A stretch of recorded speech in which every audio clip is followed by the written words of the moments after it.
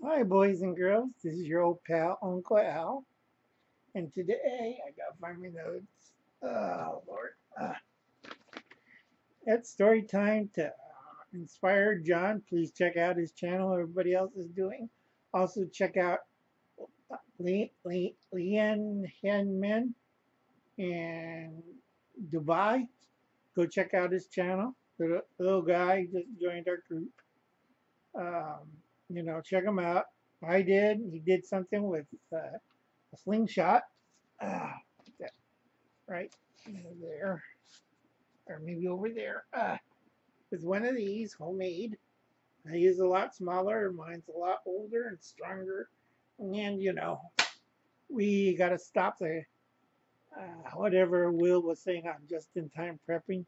The communists, I think it was communists or Democrats or whoever, Donald Trump. You know who I'm talking about. Anyway, it's story time for Inspired John. Anyway, let's see. Before I go on to the story, uh, do a couple of shout outs real quick. Rob Penis, please check out his channel. Hey, Rob. Steve Foco, I'll get to the place where it brings bad memories. Also, I had a stroke, so I don't remember too much. Now, my safe there was in a big 55-gallon drum filled with cement, and the safe was in it.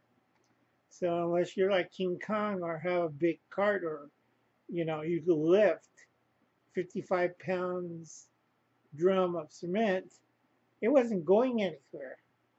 Unfortunately, the heat got it. So that went, okay. Uh, Mike Kenton's Survival and Prepping. Like I said, I check out everybody's channel. I got about 250 of them. I do check it out. Panhandle Preparedness.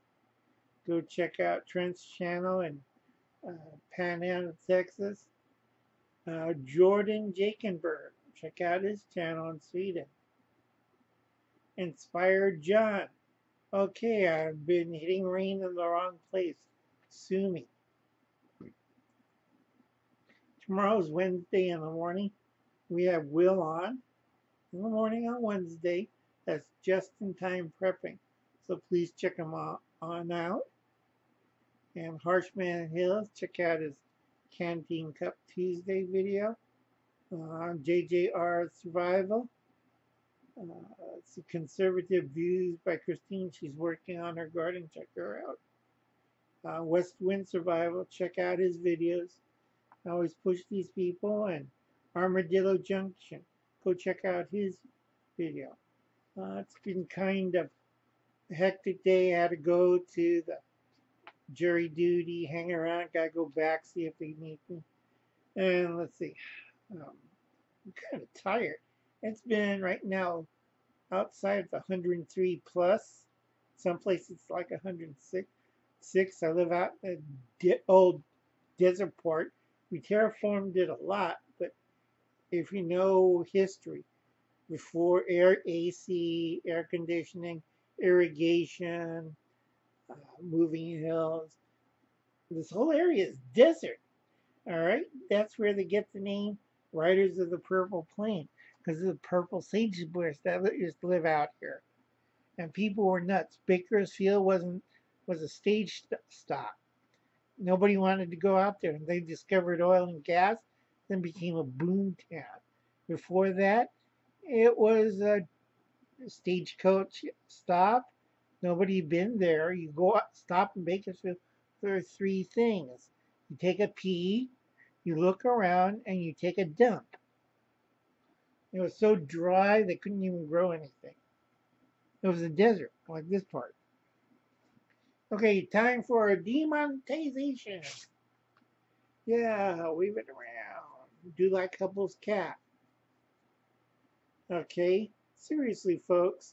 YouTube's been run by the socialist Google agents of destruction. They're like Hydra on Marvel's Agents of S.H.I.E.L.D.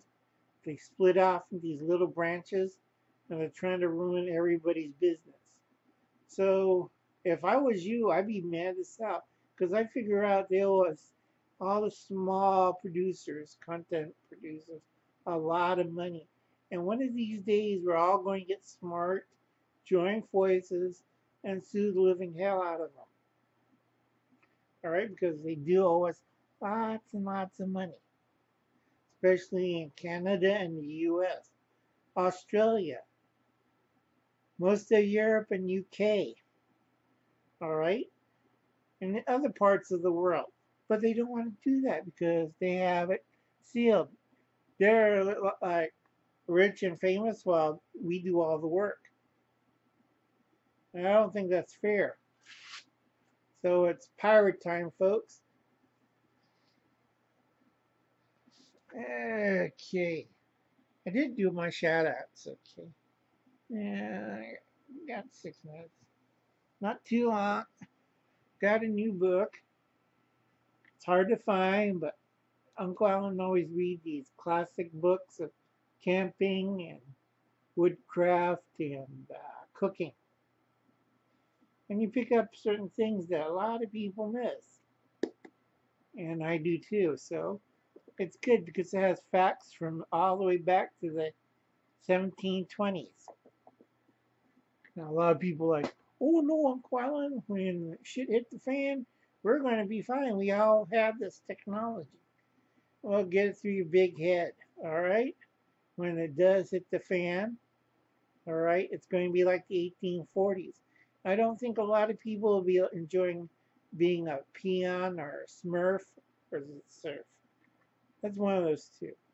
One, you're blue and you wear a little white hat, and the other one, you wear a little white hat, still you don't get paid worth pookie. Anyway, you're going to be a serf or a peon or a slave because that was big business in the 1840s. Okay, we didn't have steam yet, and we didn't have electrical. So you got to figure out what's left. Human labor. Okay, so think about it. Horses and donkeys could go so far, but you need that power to move stuff. So think about it, folks. Uncle Alan reads history, and Uncle Alan knows what happens. So don't get fooled. Now, this morning I had kids over, so I was half hearing John's live stream. I kind of went in and out. Sorry, John. You have kids running around screaming amok. You only have one. I had 12. Ugh. Uncle Alan's tired. And the heat's getting to him. But I'm full of uh, piss or pee. Can't say piss. Gotta say pee because it's PG. You can say pee. Okay? And vinegar. Yay. I've been taking a lot of drugs, so I'm tired. I mailed something out to Harshman Hills on American frontiersmen and then a book on primitive weaponry. I was trying to find a decent book on woodcrafting, but it's a little complicated, and I don't want to see John chop off his foot. He may have years as a hiker and a camper, but bushcrafting is a little bit different. So what I'm going to send him is this, okay? 10 essentials. Need to stay alive. Yay! Oh, Clown's getting old and tired. Fight too many enemies. Now, a lot of people, I kid around with a lot of people, but they don't check out my old videos. I leave always a hidden message and like AP Admiral Preparedness. We have a stupid generation, and that's Generation Z, and we got the millennials, the older brothers of Generation Z. They're not Generation Zero. That doesn't sound nice. They're more like Generation Zombie. Okay? Now, zombie kids, they didn't have a chance right off, and the Boomettes did a lousy job with Generation X, their parents. So Uncle Alan's tired, so they all go to hell. Anyway, folks, I forgot the story time. I could do it in under 4 minutes. His inspired John's little one's going to kindergarten. And back when I went to kindergarten, I got in there early. This is right during the end of the 50s, early 60s. First day of school, I already knew my alphabet, knew how to read books. I learned cursive. I was very polite. Went to school, got my lederhosen on, got my white shirt, my tie, had patent tie down shoes. Back then, you didn't have tennis shoes, and if you did, it was only for basketball or outside games.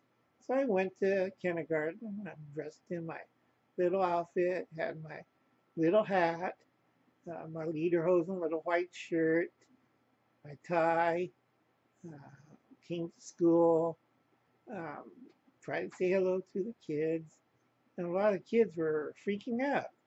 And I said, why?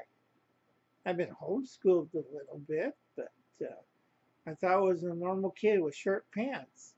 Back then it was starting, everybody wore t-shirts and jeans. And here I showed up with a 6-inch hunting knife strapped to my waist, wearing a tie and white long sleeve shirt and short leather, black leather pants with suspenders. Now this is what it's like the early 60s, just out of 50s, and you can't call a lot of kids comrade.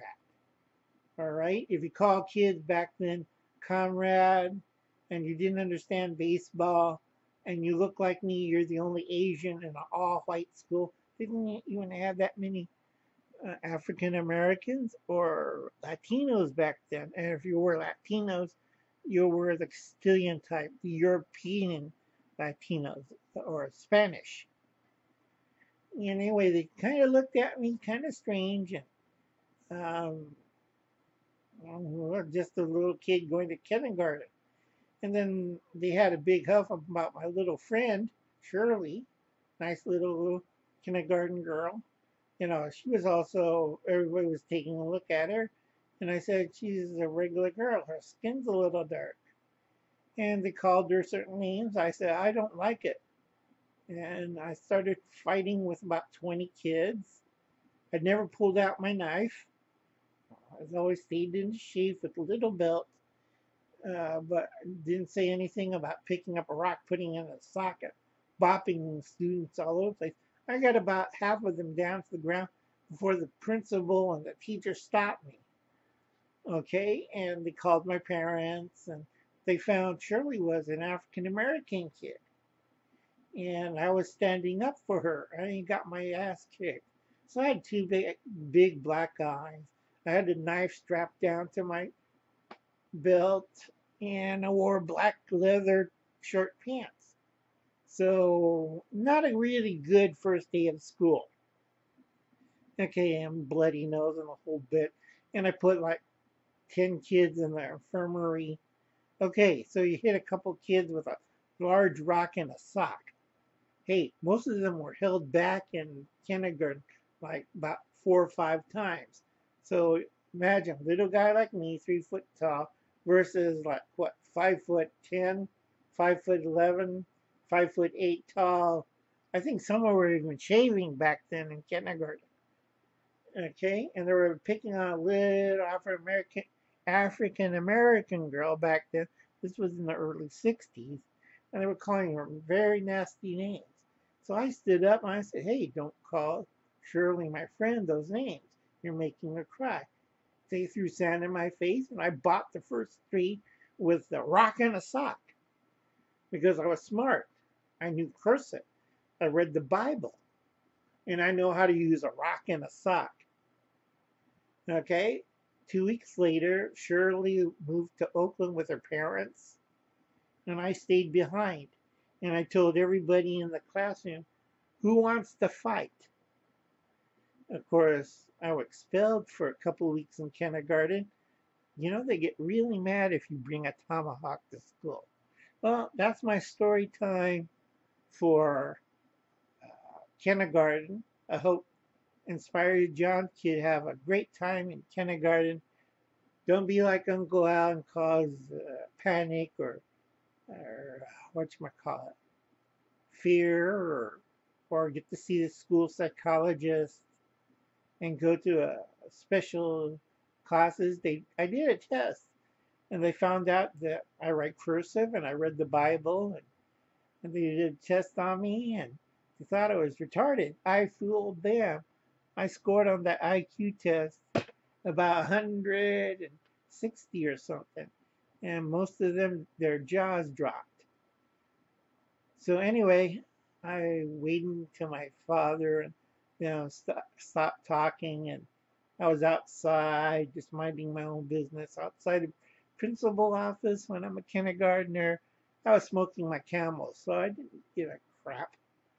Okay, I know I smoked for a long time, and a lot of kids says, "Oh, little kids shouldn't be smoking," and I told the little kids, "Well, that's another story." But anyway, smoked my Camel, drank my milk, waited.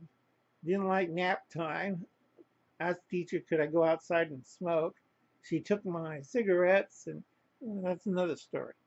Okay, folks, like and subscribe to Old Uncle Al. Leon, if you're watching my uh, video on this, don't do that. You're 9 years old. Smoking's bad for you. And don't beat up your enemies with a sock and a rock.